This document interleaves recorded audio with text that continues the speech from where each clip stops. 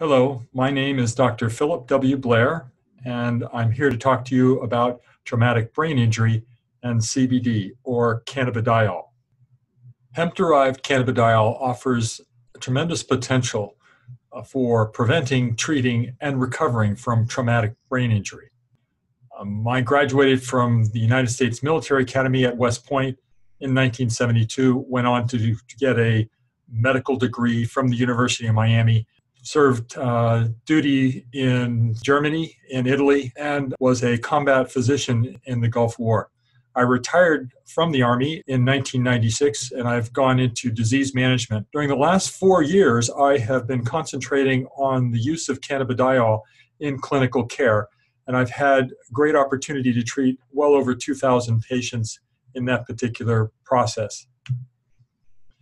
Today, we're going to talk about traumatic brain injury, and I want to go over just a little bit about the spectrum of disease that we do see for traumatic brain injury. And it is truly a spectrum because it's dealing with not only the worst type of injuries, direct head injuries, but also blasts and concussion. One of the phenomena that we're seeing with football players is a chronic traumatic encephalitis as a result of repeated head injuries and concussions. This should be included in what we're discussing here today. The burden of traumatic brain disease on our population, on our citizens, is absolutely huge. Millions of citizens are affected by traumatic brain injury on a yearly basis, and there's billions of euros that are being spent towards the care, the direct care, and thousands of euros on some of the single episodes, the worst cases. It's the leading cause of death for 15 to 44-year-old individuals. And it leads to disability and impairment, including, down the road, dementia and Parkinson's disease. From the Centers for Disease Control in the U.S., we know that there are complications and high risk for a number of problems that are associated with traumatic brain injury, so that it's much more than just the basic injury and people surviving the basic injury. There's quite a bit of disability, impairment, and very high risk for many medical problems that ensue after a traumatic brain injury. Classically, we've looked at traumatic brain injury involving that focal damage where the blow to the head, the fracture of the skull, or the injury to the direct tissues that are involved. But there's much more going on because immediately there is a blood flow dynamic that ensues that involves an initial constriction and almost ischemic level of blood supply to the brain as a protective mechanism. There is a reflow phenomena where the blood flow increases, and that tends to lead towards edema and swelling of the brain. With a confined space, as we know the brain is within the skull cavity, then that puts pressure on the brain. There are nerve cell damage that is going on, and there's also an inflammatory component that follows from this acute injury. So this is a very complex system that's going on. The conventional treatment right now is mainly brain rest, putting people into a coma, even using hypothermic efforts to lower the body temperature and reduce the demands on the brain, as well as using corticosteroids to reduce the inflammation, and mainly in the area of supportive, taking care of the hemodynamics of the brain, supporting the overall body functions in many different areas to get past this traumatic episode that leads to the therapeutic recovery that we are expecting.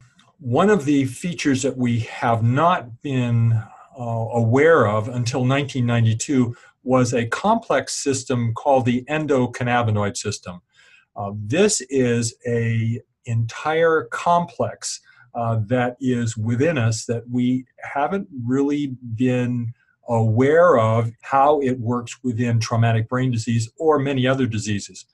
In fact, the components of this system are quite complex, and I've listed off some of the different features. It encompasses both ligands, receptors, as well as right down to cellular metabolism and changes that are going on at a nuclear level and mitochondrial level.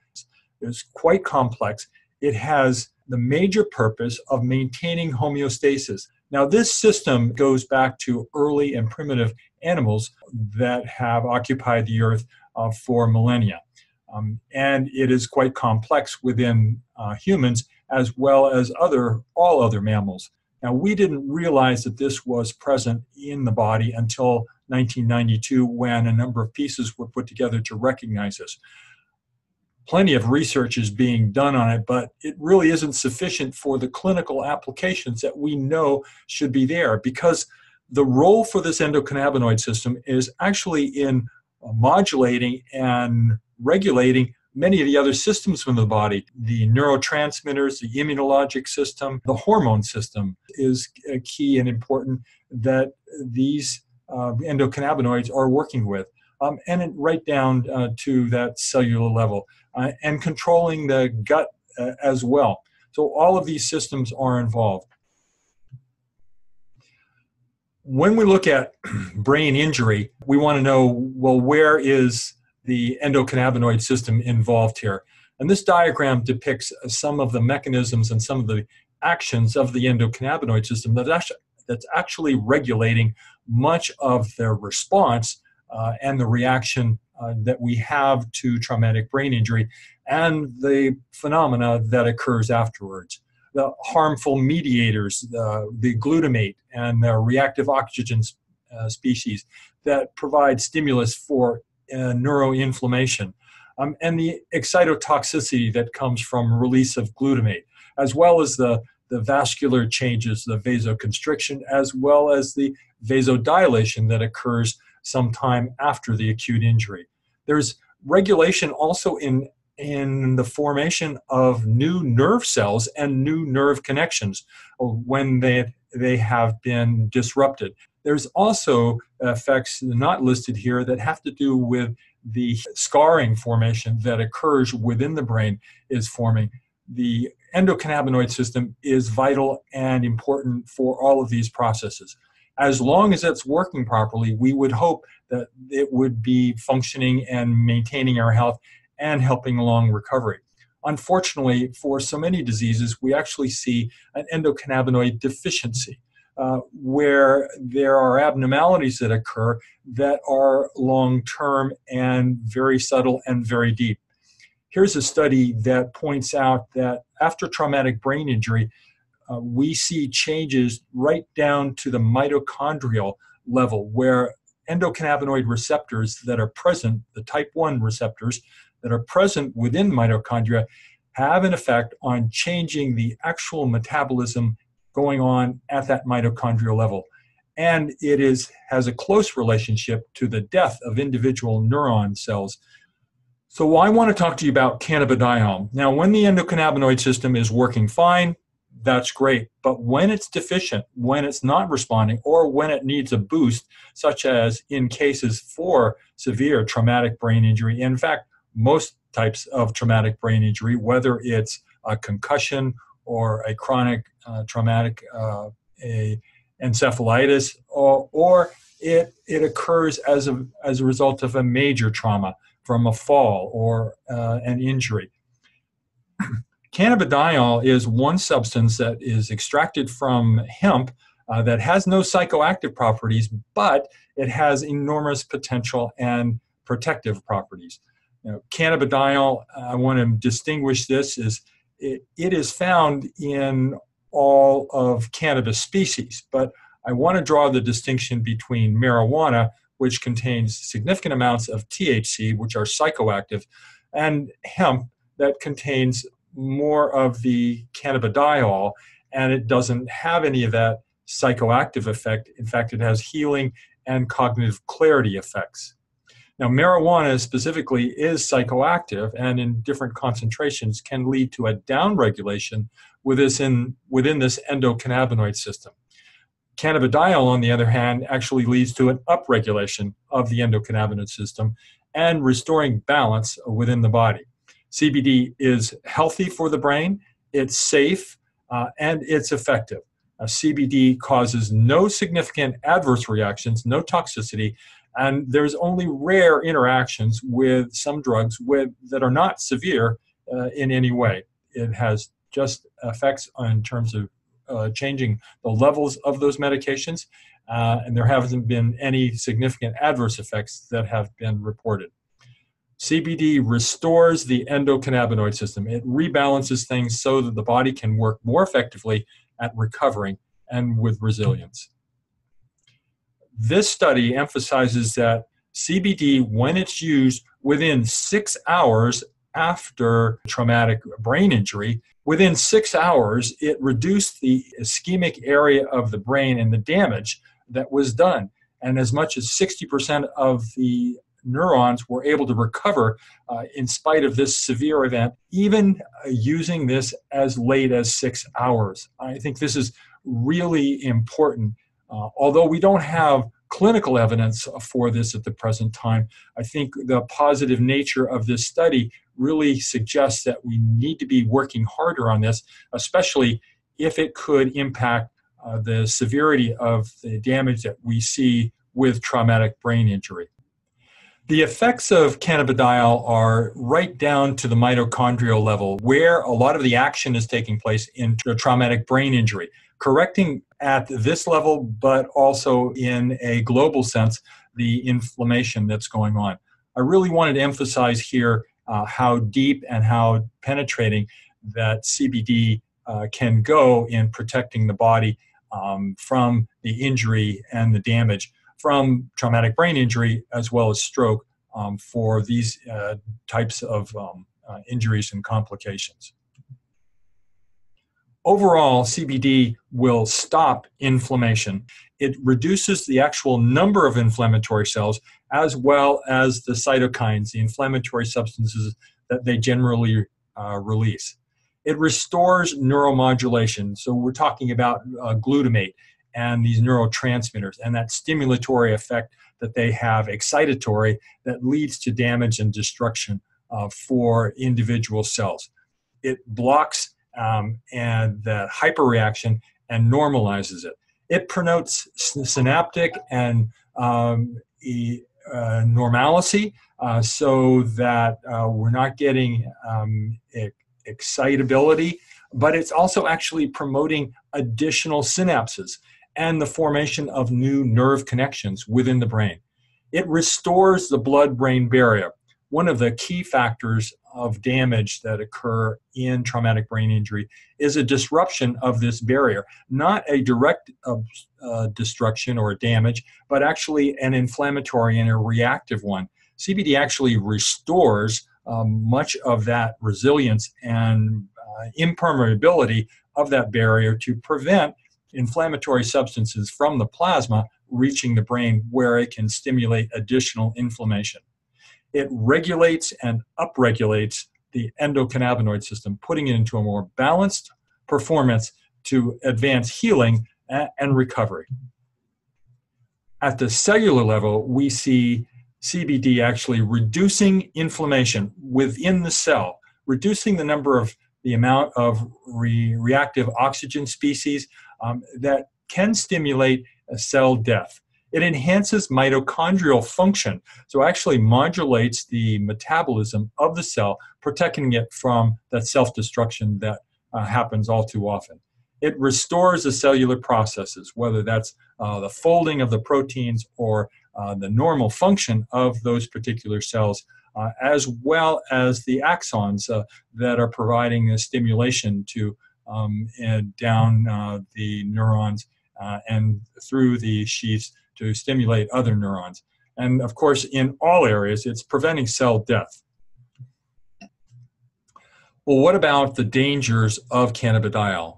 Well, after years of work and years of research, we've not found any significant adverse effects of using cannabidiol, even at high doses.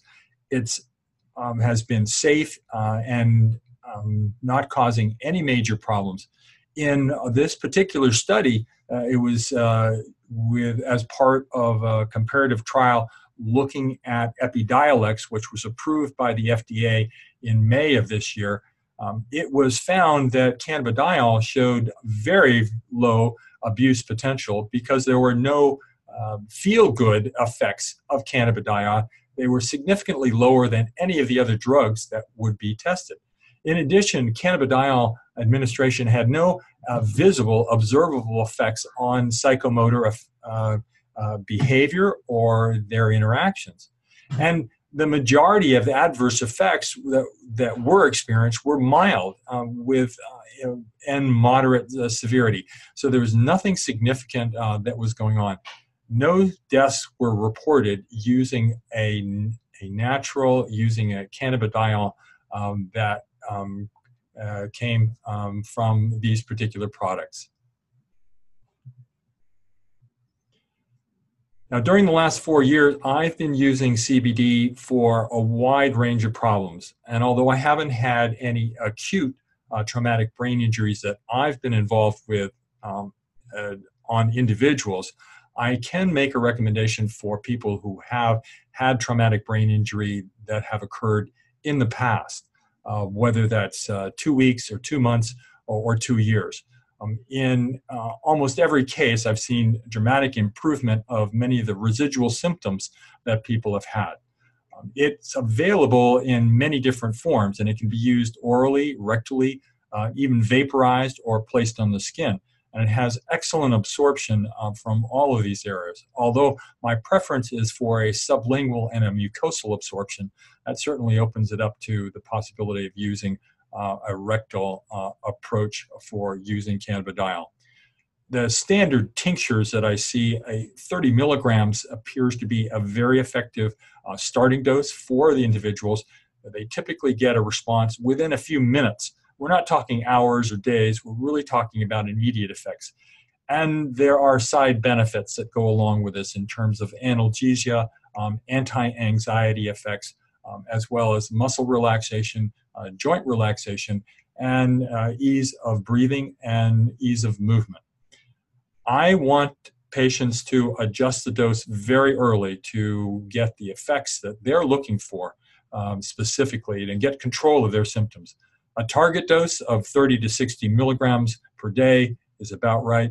And I expect them to use this higher dose and then go on to a maintenance, whatever controls their particular symptomatology and keeps them at optimum performance.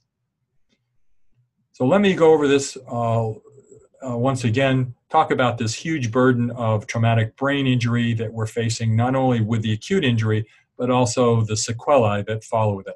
An endocannabinoid deficiency is common, that CBD addresses almost all of the pathways of traumatic brain injury. CBD is supported in preclinical studies, and the dosing is modest with fast results.